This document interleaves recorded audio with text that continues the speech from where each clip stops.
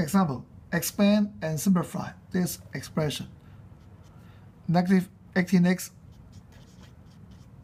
plus, so we can apply the distributive law again. So this is multiplied by negative 2x.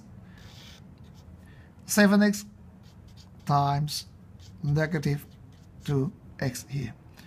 And then we have negative 4 times negative 2x. So these two are both negative numbers. So we have a plus here, plus the product of two negative numbers.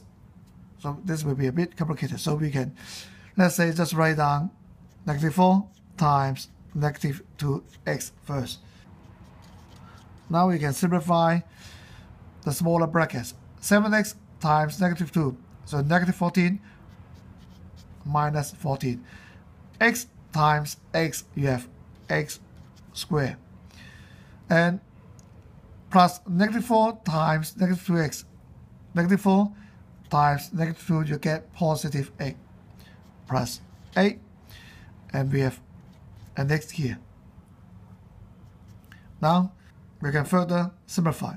So we have like terms.